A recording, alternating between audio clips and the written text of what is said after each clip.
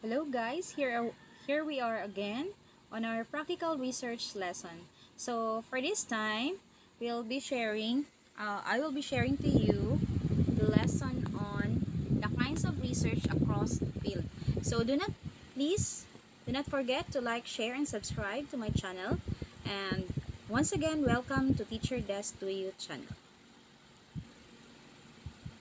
So on the kinds of research across fields, which is our lesson number 4, for this lesson, we have the objective of identifying some topics for research and also to examine the possible research topic by using questions with regard to its scope, reason of choosing it, and the practical application of this research. So, to begin with, some people say that the hardest part in the research is choosing a topic for a study. But this time, it is not the case. So, out of our curiosity or having inquisitive mind and being observant in the surroundings will also facilitate on looking for the topics on research. So, how do we become aware of our surroundings? We can be aware of our surroundings and know things because you can use a range of methods of inquiry that incorporate ways of knowing to help construct information in different areas of information or our AOI. So, let me share to you some of this possible area of information or the AOI. Let's say, for example, we will be considering the area of mathematics, the natural sciences, the human sciences. We can also have the topic on history, as well as on the arts, the ethics, religious knowledge system, as well as indigenous knowledge system. So, many more. Actually, we can explore those range of area of knowledge. We cannot only limit it to those 8 that I have shared to you, those area of information, but we can focus on individual academic discipline. So that is to think about the nature of knowledge in our specific area of interest. So let me scan to you some of this area and its description so that you will be having the knowledge. So first is the kinds of research across field, which has the area of interest or the AOI of art-based research. So you can see also in our screen the description and the example of study. So for arts-based research, which is personal expression in various art forms, is used as primary mode of inquiry. So we have here the example 1, the role of arts in student achievement in reading, as well as how classroom artistic structure motivates learning. So another is the research in humanities. So as you can see there in our screen, the description on research in humanities, which covers or deals with human culture such as philosophy, the religion, the literature, the linguistics, as well as the history. It also includes the ancient and modern languages, the human geography, laws, politics, and other social sciences. So we decide the example, which is values, education, the public school, practices, and challenges. And we have also children's in conflict with the law or a resolution and intervention. Another AOI or the area of interest is the sports research. So on sports research, as you can see here, it helps the coaches and athletes to access information and apply it to to develop programs and techniques and in sport. So you can see also here the two example. First is the student involvement in athletics and their academic performance. The second is sports and fitness supports on students in public school. Another thing is on science research. So on science research, you can also discover laws. We have postulates, theories that can explain natural or social phenomena.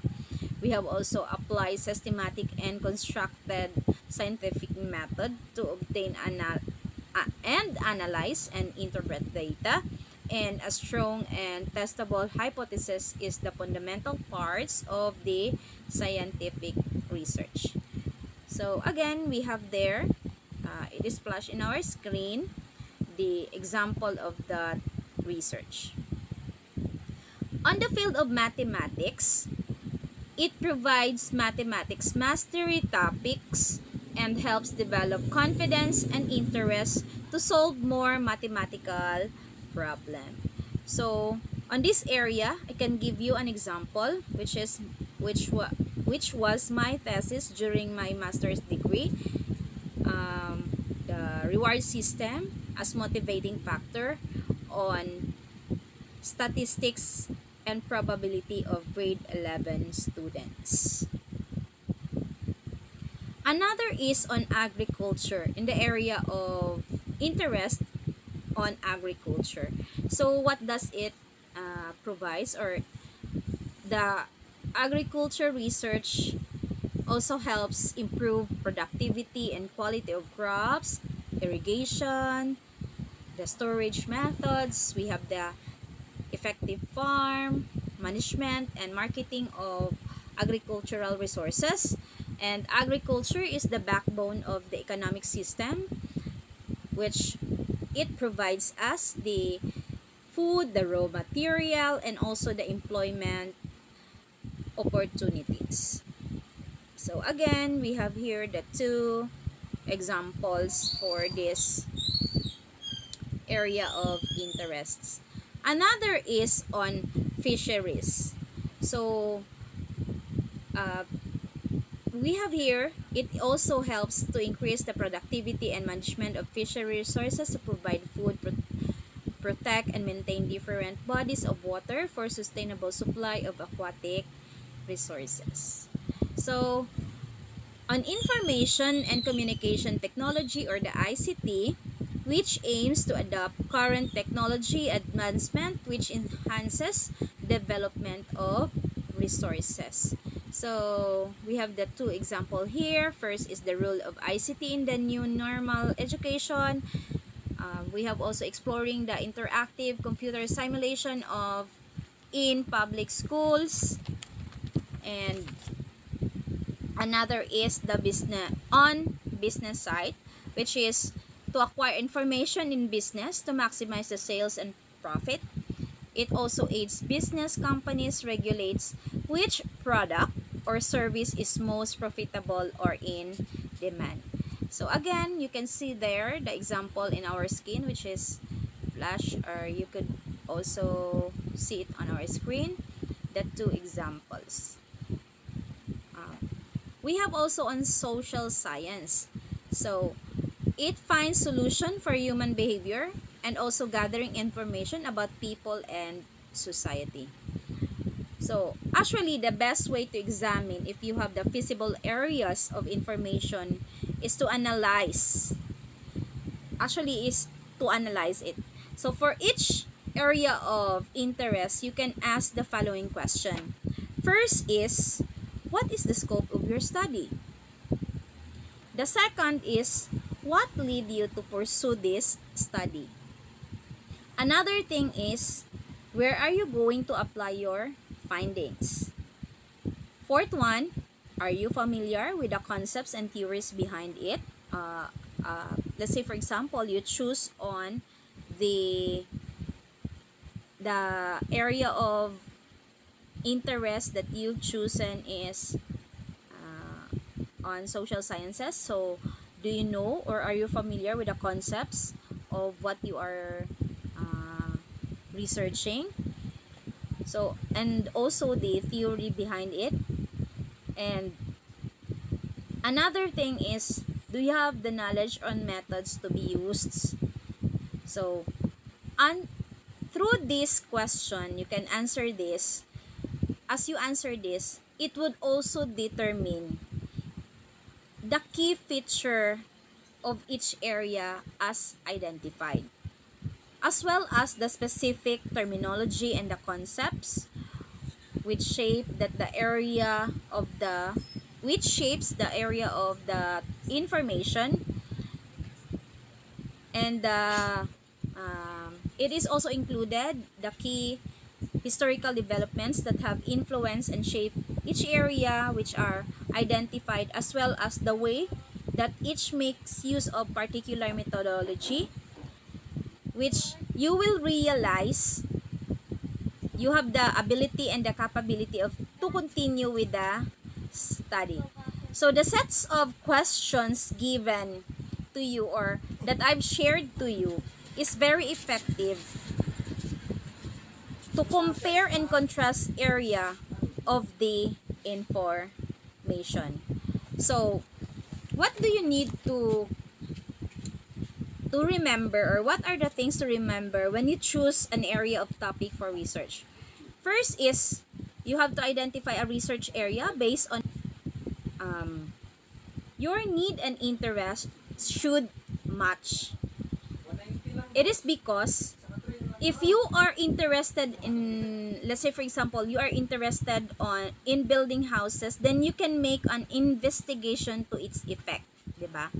So maybe you can study the type of materials suited in your place. You can also produce new materials best for the area where you live. So we can in choosing in identifying a research which is based on your interest, it is just like you are planning to build your own house. Another thing is you need to have some knowledge of area of studies or experience in that area. So have you any experience? Have you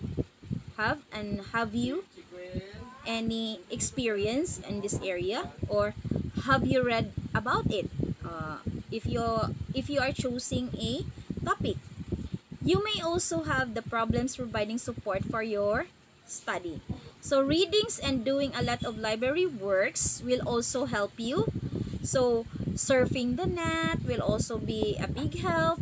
So it is like just having a big library at home. Just be analytical on what you will read. Third is you have to narrow the area sufficiently so that it is not too broad nor too narrow. So what does it mean? If it is too broad, you may not have enough time to conduct it, or the result can become very unwidely. If it is too narrow, in the other hand, it may not yield any benefit to anyone. So it may not also solve the problem that you want to solve, and be aware of the time element or your time frame. So a research can only be considered good once you finish it. The fourth one is you identify an area on which you can get help easily. So let's say for example, getting your if you choose an area of interest, be sure that you have really the interest on that topic, so that your teacher or your immediate supervisor can help you on that topic. So getting your supervisor who has an interest in that area you want to study will be a great help. So apart from that, you must make sure that there are enough reading materials for you to access. If you need help, ask help for people, especially those in authority in your area of research. So as you go on to your area of interests on the topic that you are really you have really the interest to study. So do not be afraid to ask question. So I think that's those are the things that you have to remember as you choose the area of topic for your research. So for my references, actually these references or these clips from this or what I presented to you is also a topic from our module number, the lesson number 4 of our module, week number 4 for practical research 1. So again, thank you for watching. I hope you can learn from a simple video lesson. And do not forget, all together, let's have happiness and learning, because learning with happiness is learning to success. So please like, share, and subscribe, and hit the notification bell for more updated lesson video. Again, I'm your teacher Des to you. Thank you.